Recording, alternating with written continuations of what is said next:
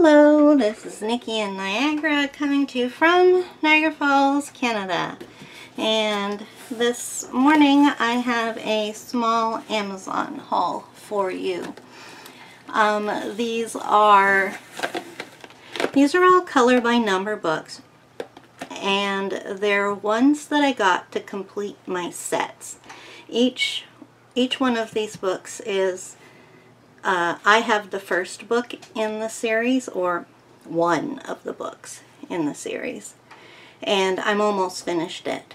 So I went and picked up the other books in the series so that I can continue on with them. I'm enjoying all of these books very much. So I will put the box out of the way, and we will start with the first book. So the first book belongs to the series Brilliantly Vivid Color by Numbers, and it is by F.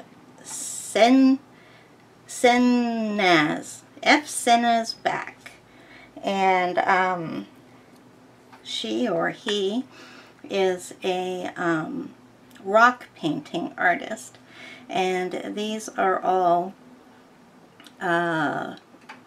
pictures done in their style. So the book that I have is called, I believe it's just called Animal Friends, and I'm about 3/4 of the way through it. So this next book is Flowers and Mandalas, and the front and the inside covers have pictures of them finished. They also show a couple of pictures colored in. This is an example of a page in here. I think they do 4. And the backs of them are all pastel shades, which I think is quite unique in this series. I like the colored background. Then if you're using alcohol inks and they bleed through, it kind of makes it just look nice that it's, you know, like, because it's usually the reverse image of what you did on the front. And it's got the yellow background, or the pastel background. Yeah, so these are some examples. So this is going to be a lot of fun to do. And then the next book I got is the last book in the series, and it is called Birds and Butterflies. And again, we have, oh, there's going to be some nice ones in here. So yeah, let's turn to the section that shows us what some are colored. Oh, and these books have the color key here, which is kind of annoying, but what I did with the first book was I used my X-Acto knife and cut this page out and carried it with me. Now let's just see if each book has the same color palette. Yes, they are. So it's the same color palette for all 3 books. Okay, so yeah, so it's set up exactly the same way. All the pages are perforated, so you can frame these ones that are already done if that's your style. Oh, I love that. I love Owl so much. And he doesn't have any ears. Oh, that is so cute. Okay, that's good. These are going to be nice. Like those very much. Okay, so the next series is by Brain Games, and all the books in this series are simply called Color by Number Stress-Free Coloring.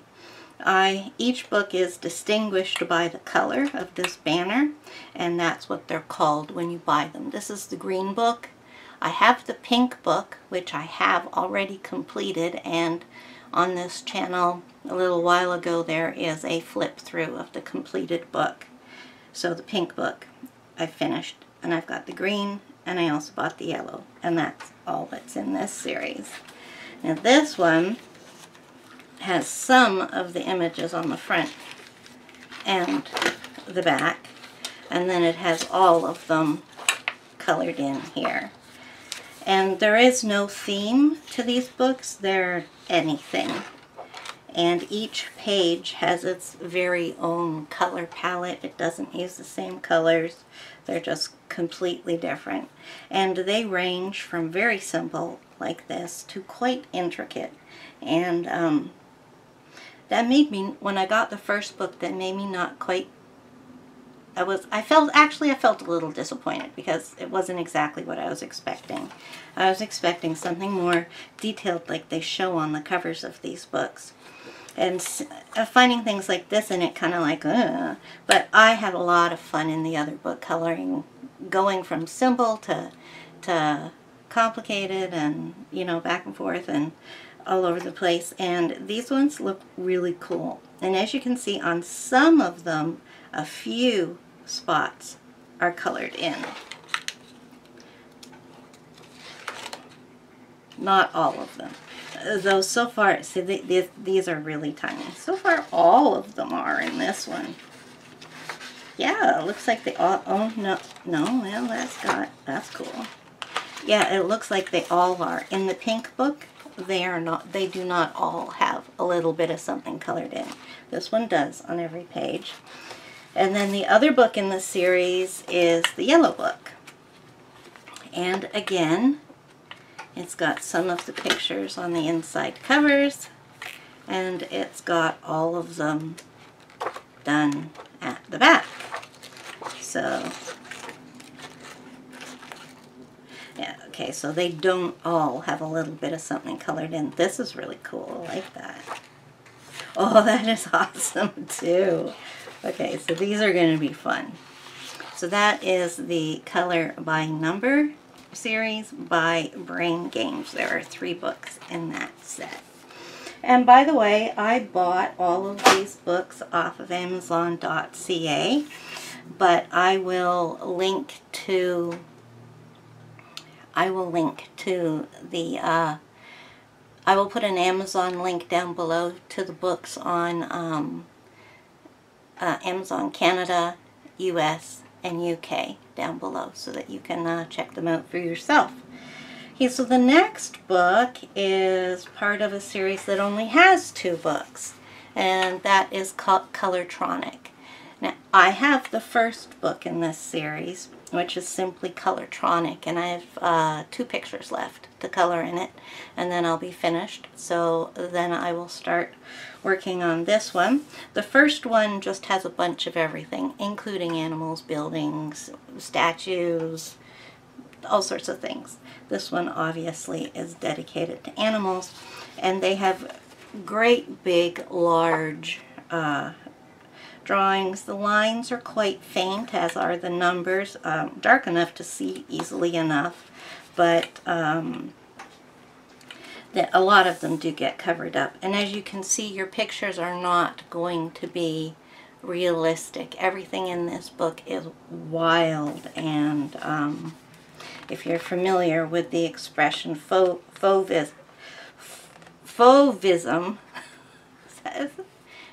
it's lost. It's gone from my mind. I'm pretty sure it's fauvism. Yeah, well, that's when things are the wrong colors. So yeah, so there's 2 pages. Oh, there was a panda in the other one, but it was different than that. Yeah, see, there was a lion in the other one, but it was straight on picture.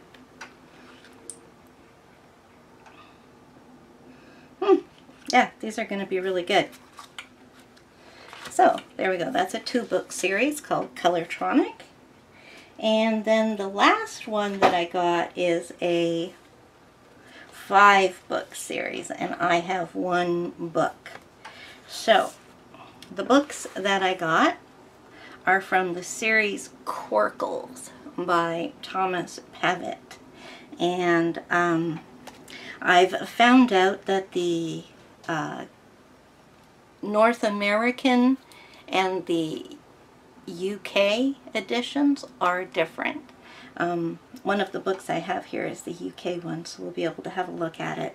One of the awesome features of the American ones is that in the middle there is a poster-sized one. And on here you can get a good look at what this book is like. It's just a whole bunch of circles. You pick your own colors. They're numbered from 1 to 5, and you pick your colors from dark to light. And then 5 is dark, 1 is light, and you color in the circles and you end up with an image appearing. So the one that I have is Querkles Icons. I think I have, I'm past the poster, so I am more than halfway done in that one. I think I'm probably going to make that my book that I'm going to finish next month. I'm going to try and finish a book every month. So we'll see how that goes. Yeah, so that's all I have to say. So first of all, the American editions here. I have Icons. I bought Animals, Cats, Masterpieces, and this one is Works of Art. Oh, one thing I didn't show you was at the back, it has them done for you, and it shows you what they are, but they're done in grayscale at the back. So that, it's like that on the back of all of them. And again, the American editions have the poster in the middle. Now, the last one that I got, it's really quirky. I was quite amazed to see that they actually had a book of this topic. But it is Wallace and Gromit. And I just absolutely loved that cartoon. I think it was my, oh, I can't remember which of my children it was that watched it. But anyways, and I also remember watching the movie about the werewolf. So, yeah, I don't remember too much about it, but I do remember liking it. And while I do this one, I will probably watch some of the cartoons to help me appreciate the book more. Now, first thing you notice with the British edition is that they are humongous. It is, as I put it this way, you can see even more. Like, these books are big. 19 by 14, so that would be about 9.5 by 14. And this one doesn't say what size it is, but I mean, look at it. It's wider by an 1.5 inches, and it's taller by, is that more than 2 inches? Yeah, it's taller by 2 inches. So that's the first thing you notice. So that's great. The other thing is that the British editions do not have a poster in the middle. And I know that because Zoe Archer, she finished the Icon one that I have, and it didn't have a poster in it, and neither does this. So these are quite big, and it's going to be pretty interesting to see how the colored editions or the colored pictures are going to turn out when you do them in your shades. I wonder if it shows one at the beginning. Oh my goodness, this will be the biggest book I've worked in. I do have about 3 other gigantic books, but so, oh yeah, there we go. It shows us one here. Can you see that? That is I don't even know which is which. I'm assuming that Gromit is the dog. But anyways, that's a picture of him, and he's done in green and yellows and black. That's cool. This is going to be tough to pick colors so that they look nice. Oh, and look at this. Is that all the pages like that? Oh no, okay. Just that.